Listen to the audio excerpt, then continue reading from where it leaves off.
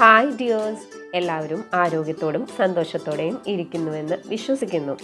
സുഖാണോ എല്ലാവർക്കും? എൻ്റെ പേര് ലീമ. എൻ്റെ ചാനലിൻ്റെ പേര് സിംബർ എപ്ന ഓബ്ബിസ്. ഡേ ബിഫോർ യെസ്റ്റർഡേ ഞാൻ ചോദിച്ച ക്വസ്റ്റ്യൻ ഇതായിരുന്നു: take off my skin, I won't cry but you will cry. What am I? എൻ്റെ സ്കിന്നൊക്കെ പൊളിച്ച് കഴിഞ്ഞാൽ കളഞ്ഞാലും ഞാൻ കരയില്ല, പക്ഷെ നിങ്ങൾ ഡെഫിനറ്റ്ലി കരയും. ഞാൻ ആരാണ്? അനിയൻ. ONION, ഉള്ളി, മലയാളത്തിലെ ഉള്ളി എന്ന് പറയും. ഇന്നൊരു സ്റ്റോറിയാണ് പറയാൻ പോകുന്നത്. ഈ സ്റ്റോറിയിലെ ക്യാരക്ടർ ക്ലാര പോൾസ്ലിൻ്റെയും അലോയ്സിൻ്റെയും 4ാമത്തെ മകനായിട്ടാണ് ജനിച്ചത്. 1889 1889 20th ഏപ്രിലാണ് ഈ കുഞ്ഞ് ജനിച്ചത്, 4ാമത്തെ കുഞ്ഞായിട്ട്. കുഞ്ഞിന് അമ്മയോട് അമിതമായ സ്നേഹമായിരുന്നു, എന്താ പറയുക, അന്ധമായ സ്നേഹമായിരുന്നു എന്നൊക്കെ പറയാം. അത്രയ്ക്ക് അച്ഛനേക്കാളും കൂടുതൽ അമ്മയോടായിരുന്നു അവന് അറ്റാച്ച്മെൻറ്റ്. അവൻ കുഞ്ഞിലെ ഒത്തിരി നന്നായിട്ട് പള്ളിയിൽ പോവുകയും പള്ളിയിലെ ക്വയർ ഗ്രൂപ്പിൽ ഒരു സ്ഥിരം അംഗമായിട്ടുള്ള ഒരു കുഞ്ഞായിട്ടാണ് അവൻ വളർന്നു വന്നത്. അങ്ങനെ ഇരിക്കലാണ് അവൻ നന്നായിട്ട് പടം വരയ്ക്കും. നന്നായിട്ട് പടം വരച്ച് അവൻ ഒരു പ്രാവശ്യം ഏറ്റവും നന്നായിട്ട് അവൻ്റെ മാക്സിമം കഴിവ് ഉപയോഗിച്ച് ഒരു പടം വരച്ചു. നിങ്ങൾക്കറിയാലോ, ഞാൻ സ്റ്റാർട്ട് ചെയ്യുന്നത് 1889 ആ കാലഘട്ടത്തിൽ നമുക്ക് ഇന്നുള്ള ഒരു ഫെസിലിറ്റീസ് ഇല്ല, അല്ലെങ്കിൽ സ്കാൻ ചെയ്യുക, അല്ലെങ്കിൽ കോപ്പീസ് എടുക്കാൻ ഒന്നുമില്ല. അവൻ്റെ കൈ കൊണ്ട് വരച്ച ആ ഏറ്റവും നല്ല മനോഹരമായ പിക്ചർ കൊണ്ടുപോയിട്ട്, ഏറ്റവും ഇഷ്ടം അമ്മയോടാണെങ്കിൽ കൂടി സ്ട്രിക്റ്റ് ആയിട്ടുള്ള അച്ഛനെ കൊണ്ടുപോയി കാണിച്ചു. സ്വന്തം അച്ഛനെ കൊണ്ടുപോയിട്ട് അലോയ്സിനെ കൊണ്ടുപോയിട്ട് കാണിച്ചു.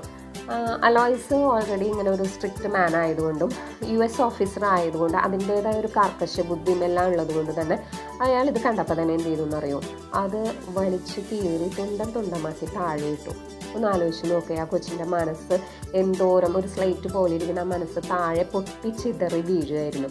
ഇന്ന് നമ്മുടെ കുഞ്ഞുങ്ങളും ചില കാര്യങ്ങൾ പഠിക്കണില്ല എന്ന് പറഞ്ഞാൽ നമ്മൾ അവരെ കുറ്റപ്പെടുത്തി, അവർ അവരുടേതായ കഴിവുകൾ ഉപയോഗിച്ചിട്ട് അതിൽ ഏറ്റവും പെർഫെക്ഷനോട് കൂടി നമ്മുടെ മുമ്പിൽ വരുമ്പോൾ നമ്മുടെ റിയാക്ഷൻ എന്താണെന്ന് ഞാൻ ഈ പറയുമ്പോൾ നിങ്ങൾ ജസ്റ്റ് ഒന്ന് ചിന്തിച്ച് നോക്കാം. ഓക്കെ, അങ്ങനെ ഈ കുഞ്ഞ്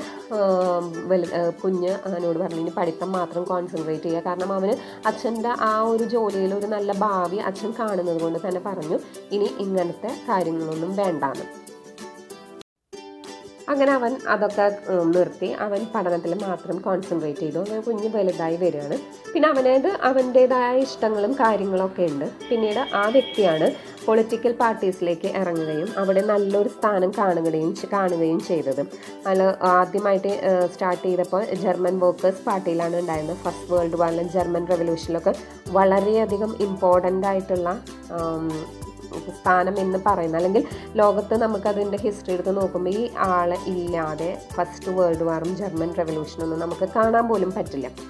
ഇനി ആ വ്യക്തി ആരാണെന്ന് ഞാൻ പറയാം.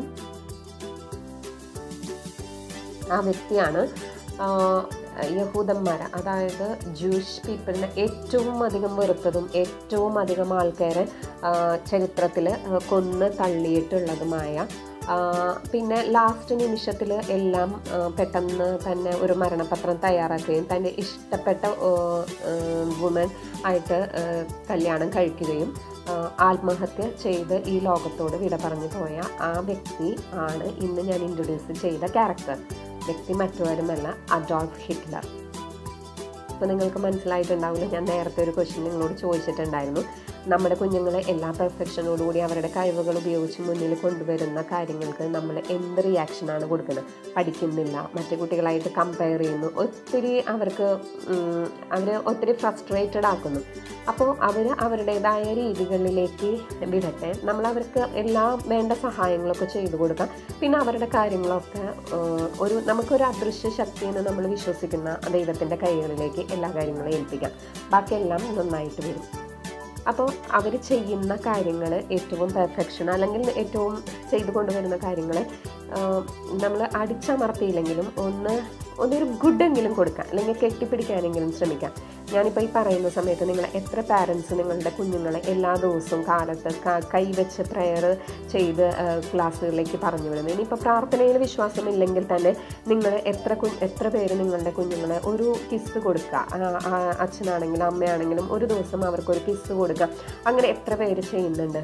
അങ്ങനെ ചെയ്ത് കഴിയുമ്പോൾ അവരുടെ ആത്മവിശ്വാസവും ബാക്കിയെല്ലാം കൂടുന്നുള്ളത് സയൻസ് ഓൾറെഡി തെളിയിച്ചിട്ടുള്ള കാര്യങ്ങളാണ്. ഇത് മതത്തിനെ കൂട്ടി ഞാൻ പിടിക്കുന്നില്ല, സയൻസ് തെളിയിച്ചിട്ടുള്ള കാര്യങ്ങളാണ്. അപ്പോൾ അവരുടേതായ കഴിവുകൾ വളർത്തിക്കൊണ്ടുവരാൻ നിങ്ങളുടെ പ്രോത്സാഹനം ഡെഫിനറ്റ്ലി ആവശ്യമാണ്.